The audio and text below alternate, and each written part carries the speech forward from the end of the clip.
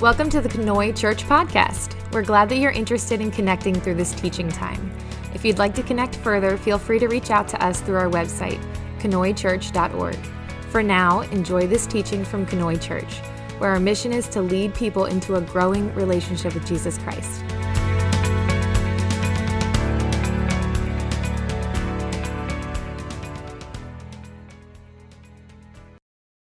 Well, good morning. Glad to be with you guys today. We are continuing in James today, and one of the reasons that we're in James is because we felt like it was really important for us to engage in some really practical teaching. How do we live out our faith every day? I mean, as we've already said in the service today, life is complicated. It has its ups and its downs. There are hard days, there are good days, there are things we celebrate, there are things that are hard for us. When those days come, what does it look like to walk in faith? And one of the most, and arguably the most practical book in the Bible is the book of James. And so James is very much concerned with when the rubber hits the road, how do we live this thing out? And so that's why we're in James. That's why we're engaging James. And today we're in James chapter 1, verses 19 to 25. If you have a Bible with you, open it up there. If you want to grab one of the Bibles that are on the chairs here. If you don't own a Bible, take one of our Bibles with you. We want to just give that to you. We'll have it on the screen as well in case the Bible print's too small for you. You can see it on the screen. But we're going to start by reading this passage, and then we're going to dive in. So starting verse 19 of chapter 1. My dear brothers, take note of this. Everyone should be quick to listen, slow to speak, and slow to become angry. For man's anger does not bring about the righteous life that God desires. Therefore, get rid of all moral filth and the evil that is so prevalent, and humbly accept the word planted in you, which can save you. Do not merely listen to the word and so deceive yourselves. Do what it says. Anyone who listens to the word but does not do what it says is like a man who looks at his face in a mirror and after looking at himself goes away and immediately forgets what he looks like. But the man who looks intently into the perfect law that gives freedom and continues to do this, not forgetting what he has heard, but doing it, he will be blessed in what he does. My goal this morning is to just take this passage, and if there's any part of it to you that feels complicated or complex, I want you to walk away today understanding just what this passage is saying. That is my whole goal. And so what we're going to do is we're going to just take it in 5 bites this morning, okay? Each bite's not very long, but I think it's the best way for us to dig into this is kind of bite size. When I think about James, I think perhaps James was a philosopher, a person who liked to think about why things worked the way they work. Maybe he was more like an engineer. Love to decide, how the stuff functioned on the inside. Or maybe it's like childlike wonder. Maybe you can remember when your kids or grandkids or younger siblings went through the phase when their favorite question is why? Why? Again and again, why, right? And I wonder if maybe James was that disciple, that as he walked with Jesus, he would just keep being like, why? And Jesus was like pulling his hair out, no, of course not.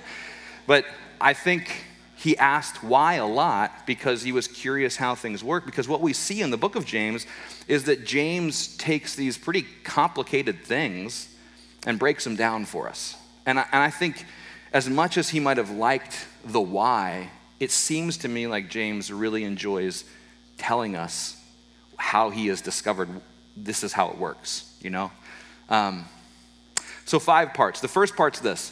The first part is, my dear brothers, take note of this. It's the very first little bit of our passage this morning. When you guys engage Scripture, when you guys go to study the Word, to break it down, to try and understand it, one of the things that can be most helpful and is like an easy thing to do is just having multiple translations. And so maybe there's some of you out there that do have a couple of different Bibles on hand, but an easy way to do it is just using Google. You can type in a verse and any translation that you really want to look at. The reason that I say that this morning is because, we use the NIV here in church. Those are the Bibles you sign on the pews. I use the NIV as well. There's nothing wrong with that. And so, the NIV starts out, my dear brothers, take note of this.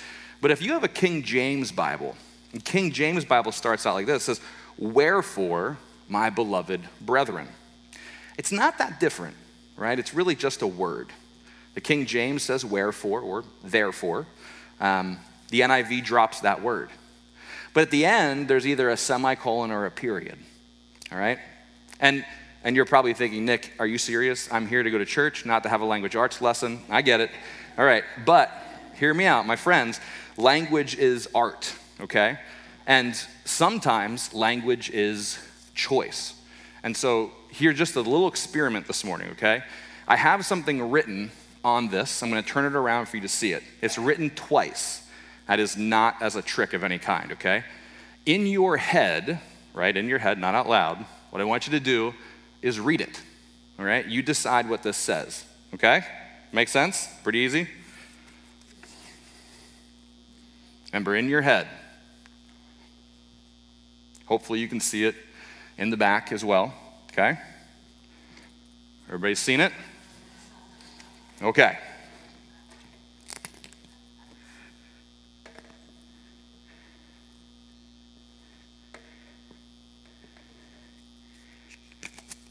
Now, there's really two ways to look at this. How many people, you raise your hand, read it this way? God is now here. How many people read it this way? God is nowhere. Okay? Neither one's right or wrong. Okay? I'm trying to illustrate a point here. In ancient Greek is written without spaces, without punctuation, without vowels. Okay? So you look at your Bible that you just read along with. Does your Bible have spaces? Does it have punctuation? Does it have vowels? Right. So somebody made a choice somewhere. There's some choices that you can make when you translate Scripture, okay? Now, the NIV and many translations, they choose to start it with like a command. Know this. They put a semicolon, and it's the next part. Know this. Everyone should be quick to listen and slow to speak and slow to become angry, all right? It's a command. Know this. But the King James Version is a little bit different. It starts out and it says, therefore, know that everyone should be quick to listen and slow to become angry. And if you can remember from some of the other things that we've studied, what does therefore do? It tells you to look back, right? So if we think about what we looked at last week, what did we learn last week? Okay, we remembered that God isn't tempting us, right? What's tempting us is us. It's our desire for forbidden things that tempt us. God doesn't tempt us. In fact, every good and perfect gift comes from God. Therefore, be slow to anger. Be slow to speak. Be quick to listen. And I know it's just a little different, but one of these is telling us, hey, you should just know this. And the other one's saying, here's the reason why. God, every good and perfect gift comes from God. You're your own worst enemy. You know, it's your desires that cause you to sin. So, knowing that, then this. And there's not a right way or a wrong way. Either way is fine, okay? But I'm telling you, from my perspective, I like the therefore one. I like the one that refers back. I like the one that kind of leads me to go, all right, the good stuff comes from God. The stuff that I'm struggling with, that's my own struggle. That's not God putting that stuff on me. So knowing that, okay, let me be slow in my reaction, right? Let me be slow to anger. Let me be slow in speech. Rather, let me be quick to listen because of that. So I know it's a little bit, it's just small, but I think that's a helpful thing for us to start off, okay? Second part, we're moving right along. Goes like this. Be quick to listen, slow to speak, slow to become angry, for man's anger does not bring about the righteous life that God desires. All right, that's our next chunk to bite off. Now, last week I showed you my notes, and that was really because I was heavily medicated because I had surgery, but I had great feedback from all of you, and so I thought for this little bite, I'll do that again, all right? So, Randy, if you could put the first one up, the first note page, I'll zoom in, don't worry. This is my notes, and you can see in the upper corner just verses 19 and 20, okay? So first thing that we're doing is we're gonna pick out key words, all right? When you look at this, it says, be quick to listen, slow to speak, and slow to become angry. Already, as soon as you start reading it, there's some tension in that verse. It's like it's comparing two things, right? So I'm looking at words like quick and slow.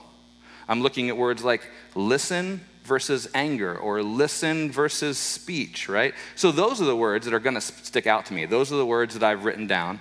And if I keep reading, it says all of that stuff does not bring about the righteous life that God desires. So righteousness, that sticks out to me too. So I jot that word down too. All right, you can go to the next slide. So what we're gonna do is we're gonna jump in and just look at each of these words like we did last week. And we're gonna do it pretty briefly. Last week I spent a good amount of time. This week I'm gonna spend a little less time on it. First word is quick. Now, I don't want to mislead you. This word does mean quick like speedy, like fast, okay? But it also means, as much as it means be fast, it also means be ready. The best picture I can give you to understand this word is not the most pacifist picture I can give you, but think of an Old West gunslinger, okay? And think about being the fastest draw in Kenoi, okay? What good is it to be the fastest draw in Kenoi if my holster is empty? I also have to be ready, right? Okay, so as much as it means fast, it means be ready. So know that. Next word is listen. My Bible translated as listen. It might translate it as hear. It's the word aku. And I don't really know what baggage you bring to the word listen. And that might sound silly, but think about this. Have you been told you're a bad listener? Then you probably bring some baggage to it. Have you been told you're a good listener? Okay, then that's great. We live in a world that doesn't listen very well. We live in a world that demands to be heard more than it teaches how to listen. Would you agree? Okay, so listen is the most succinct way we could translate this word. But because we live in a world that doesn't know how to listen very well, I don't think the most succinct way is the most helpful way. I think a picture is better for us. And so I wrote down, give an ear to teaching, or perceive the sense of what is being said. So hear me. To give an ear, to tune our ear to being taught. We must be able to be taught. How many people here have ever met somebody that you would think, and don't say a name, but you would think, boy, that person is just not teachable. We all have met somebody like, I've been that person, all right? My parents are here, they could tell you. I have been the person who is just not teachable. This means give an ear to being taught, to be willing to be taught, to perceive what is being said. It's not just enough to hear the words. I need to perceive, I need to understand, try my best to understand what they're saying. How many times have you talked to somebody where they've said one thing, but they meant a different thing? And sometimes you can check out some of these couples that have been together for a really long time, and you hear one of them talk, and you're like, they just said blah, blah, blah, and that person, they understood they actually meant this other thing, but I would never have understood that. And you can have just mad respect for the fact that they can understand each other, all right? It's not just enough to hear the words. We're perceiving the sense of what is being said, okay? So what this means, be ready to be taught. It's fine, quick to listen, but be ready to be taught. Be ready to try to understand each other. That is really what James is saying here, okay? So know that. Let's go on to the next word. The next word is my favorite word in this passage. It's bradus, and it actually means stupid. All right, so you can think, and I know, I don't use the word stupid. Stupid can be a really bad word, all right? We don't want to use the word stupid, but in this sense, that is exactly what James is saying, okay? We translate it as slow, but the word is stupid or dull, okay? Now, I'm not going to say any more on that. Just hold that in your head. We'll go to the next word. The next word is speak.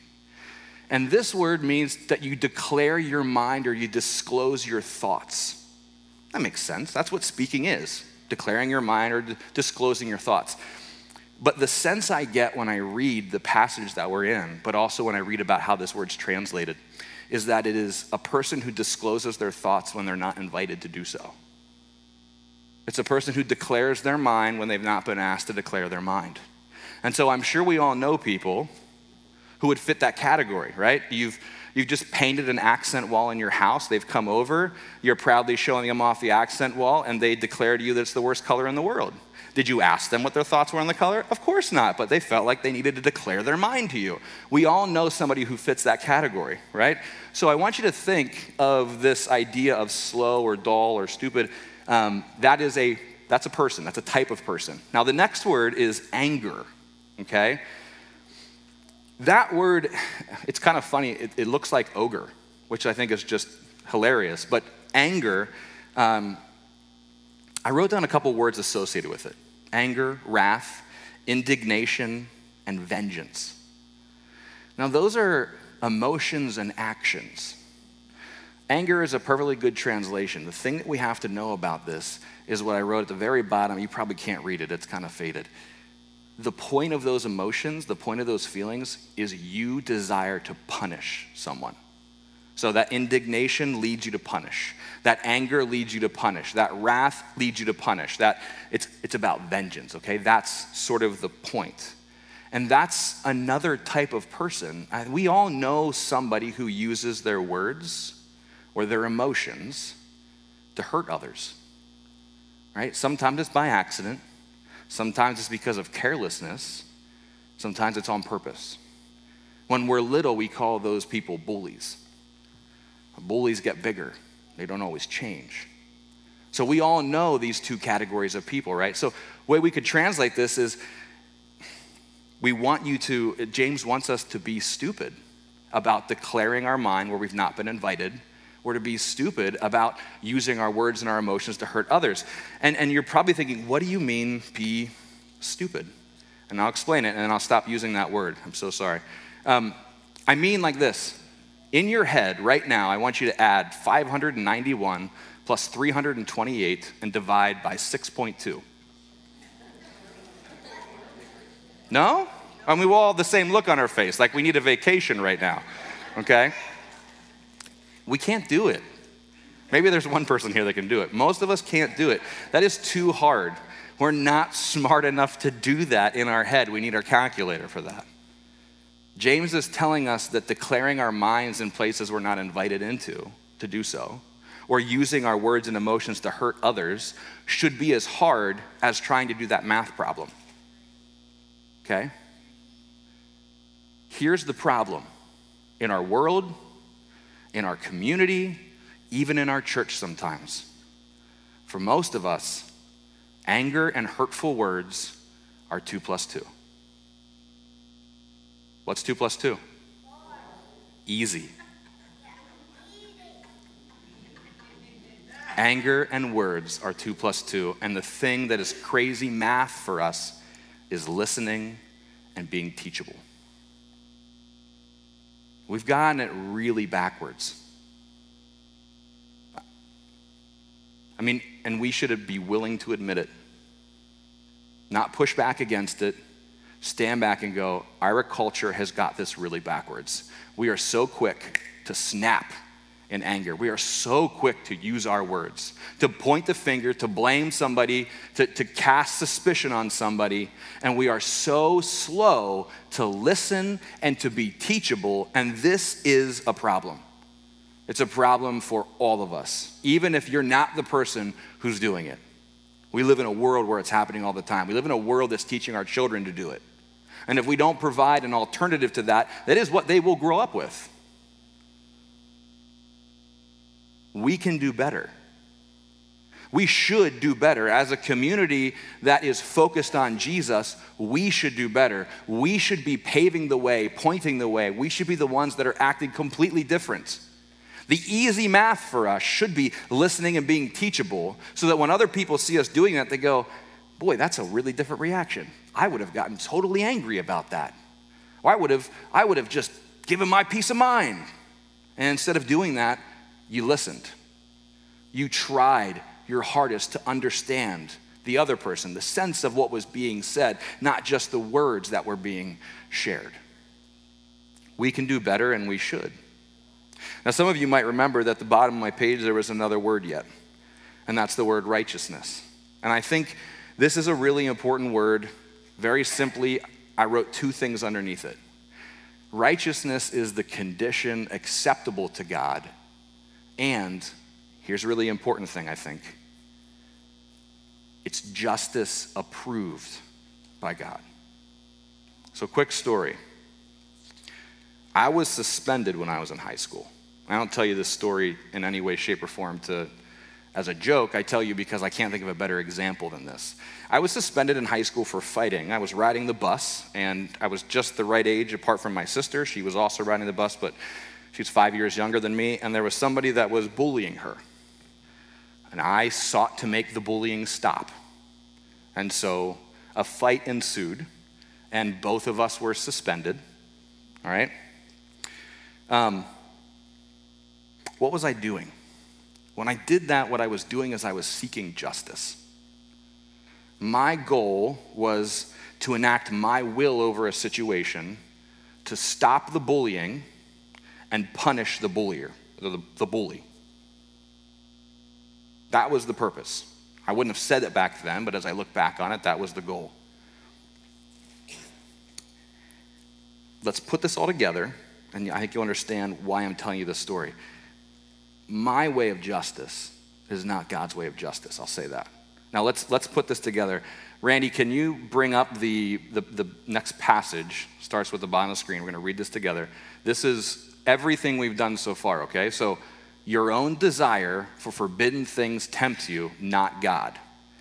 Actually, every good and perfect gift comes from God above. Therefore, be ready to be taught and to try to understand others. Be slow to declare your mind where it has not been invited, and be stupid about using your words and your emotions to hurt others, because your way of punishment doesn't create the justice or condition approved by God. That is what James is saying to us here. Now, I certainly had a way of creating justice. Did the bullying stop? Absolutely. Was God smiling when I struck somebody? No way. My way and God's way are not the same thing. That's what's being said here. And in fact, it's said so very clearly in the book of Isaiah. God tells the prophet Isaiah, my thoughts are not your thoughts, my ways are not your ways. If I could sum it all up, that's what James is telling us. Remember this. Your ways are not my ways. Your thoughts are not my thoughts. Sometimes we seek our own version of justice. We use our anger to punish people. We use our words to punish people, especially in situations where instead what we should be doing is listening or trying to understand somebody or be willing to be taught by them. There were a number of other ways I could have ended that bullying problem. I didn't choose those ways. There's a number of ways I could have ended that bullying problem that would have made God happier. There are ways that we are living right now where we are taking our will rather than God's will and God's instruction, and we are enacting it on our life. And perhaps we are accomplishing the ends that we think God wants to accomplish, but our methods for getting there are not God's methods.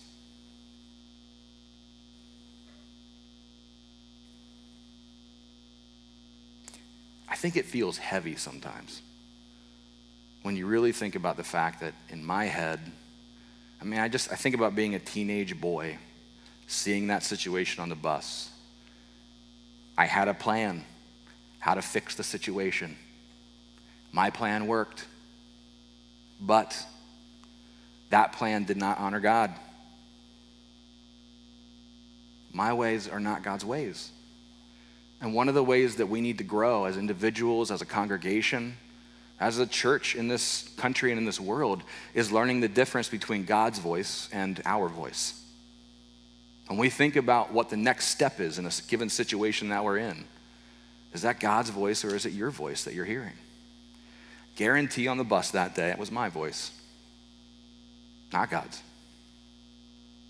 We all need to be thinking about our own lives and thinking about what situations we have going on right now where we're pushing our will rather than listening to what God's will is for the whole thing. And you know what the crazy thing is? And honestly, the frustrating and annoying thing is that God's way often takes so much longer.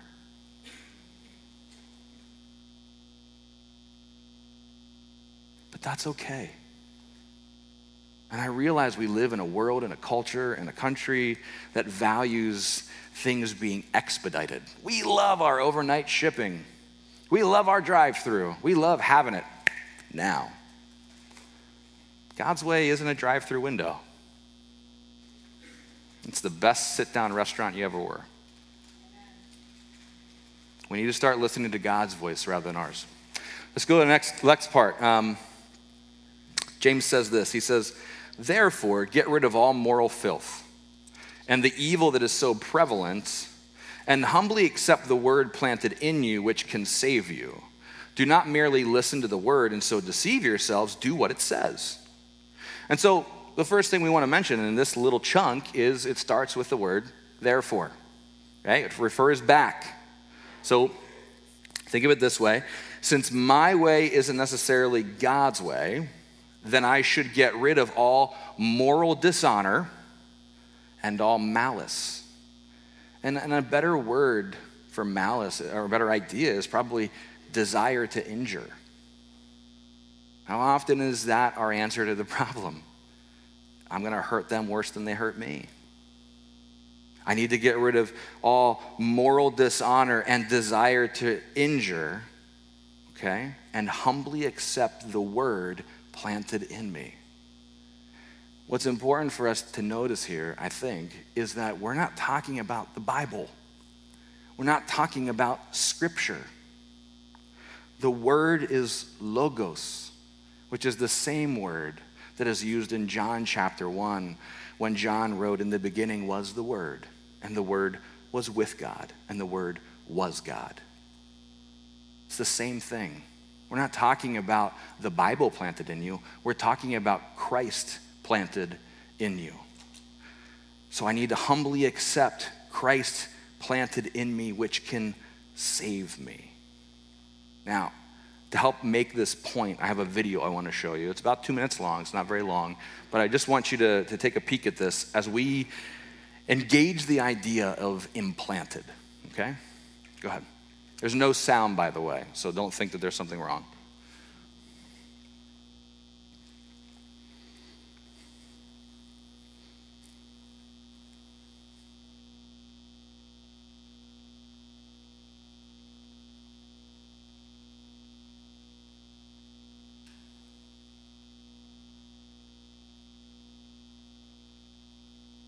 What you're about to see are clips of people who are hearing for the first time. In each of these clips, there is a stark moment right there where you can see that a person heard something for the first time. Most of these folks are deaf from birth and some from some sort of injury. But watch the range of emotions that is experienced.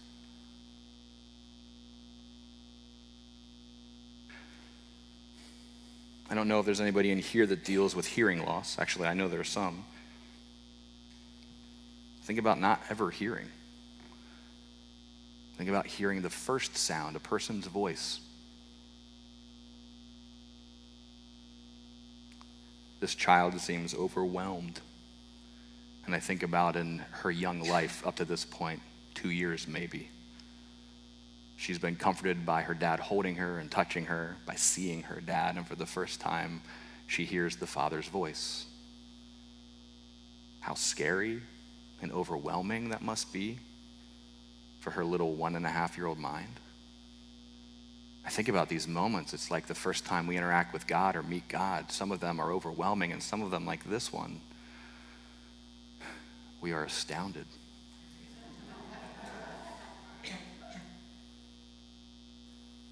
This one makes me so happy. Imagine him hearing his mom's voice for the very first time. What that must be like. and this little child. Right?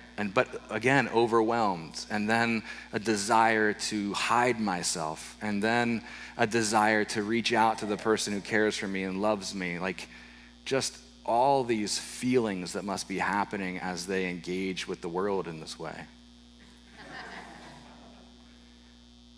Or that, just excitement. Think about the moment that you first met Jesus. That day that you realized that your sins have been forgiven. The first time that really hit home with you. What was your reaction? Was it overwhelmed? Was it wanting to hide because you felt seen for the first time in your entirety? Was it great joy and happiness?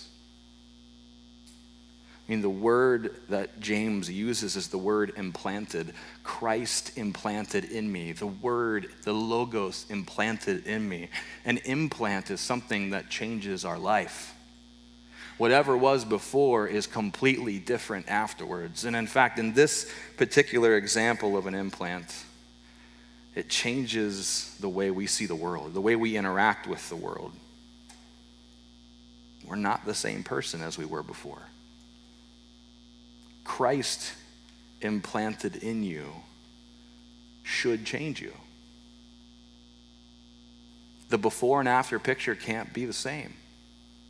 And you might have been the person overwhelmed. You might have been the person who cried. You might have been the shaking your arms baby, or the one that just dropped your nook because you were so blown away by what was happening. But James goes on to say, don't just listen to the word, but instead, do what it says.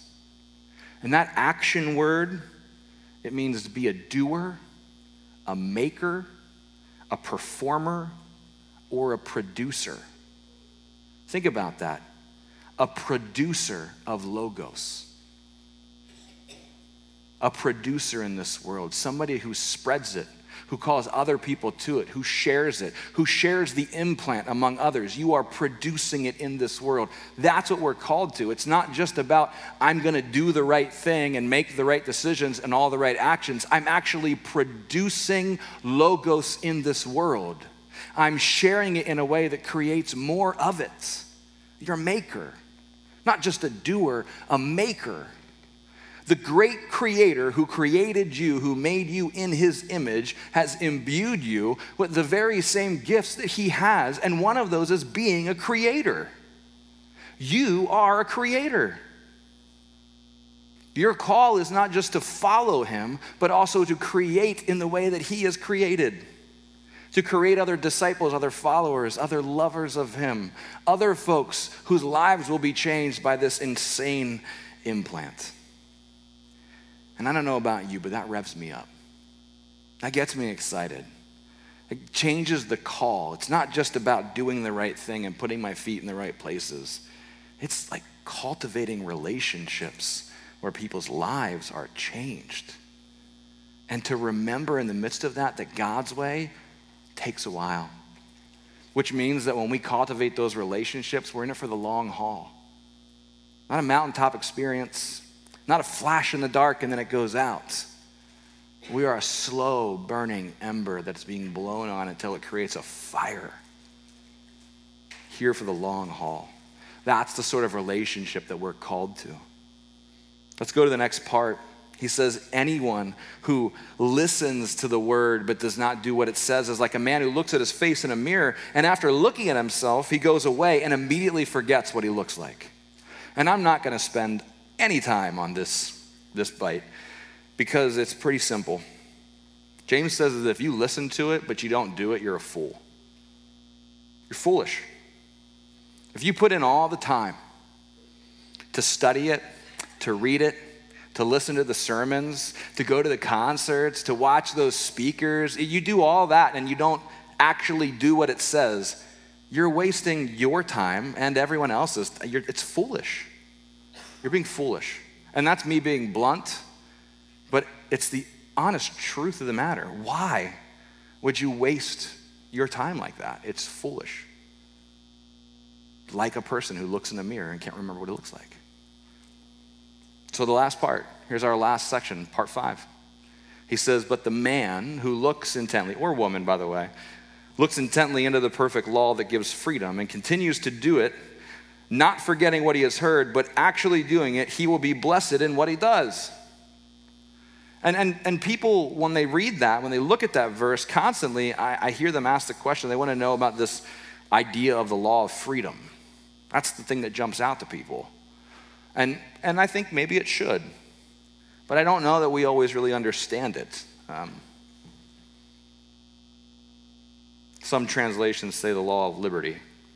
Actually, I think the NIV does a pretty good job because it doesn't say the law of freedom or the law of liberty. It says the law that gives freedom.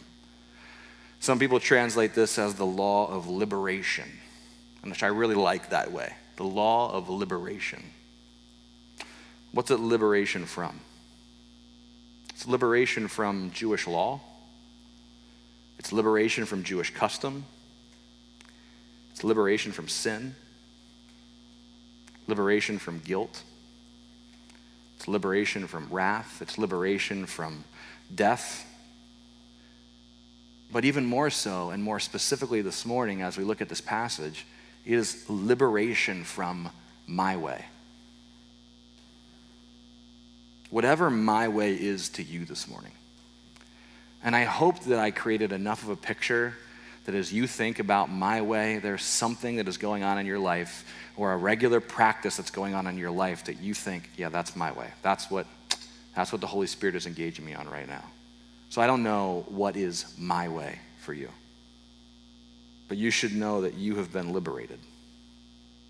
That you are free from using anger and vengeance and words and emotions to enact your own kind of justice.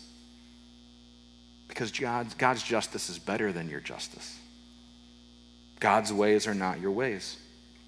You are liberated. You're free from making listening and being teachable the really hard math problem. In fact, you're liberated to listen more, and you're liberated to be more teachable.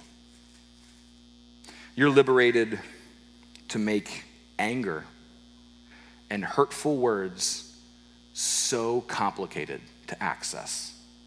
You are free to almost be stupid in the way that you have access to those things. In fact, what's more than that, you are liberated and freed to lay those things aside completely. Vengeance is mine, saith the Lord. And that word vengeance could actually be translated as right ordering. Putting things in the right order is God's job, not your job. You're free to remember that your way doesn't necessarily bring about God's way. So James finishes verse 25 here. He says, the one who is freed will be blessed in what they do. And that word blessed just takes us right back to the Sermon on the Mount, where he says, blessed are the poor in spirit. Blessed are those who mourn. Blessed are the gentle. Blessed are the merciful. Blessed are the pure in heart. But blessed also, according to James, is the one who is freed from their way and instead takes God's way implanted in them. God's way has been implanted in you so that you can see anew.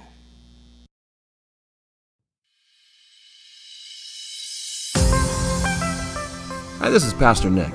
Thanks for listening. I hope something that you heard today was very helpful. If you want to connect with us further, feel free to check us out on Facebook, Instagram, or our website, KanoiChurch.org. Sure, I'm glad we're in this together.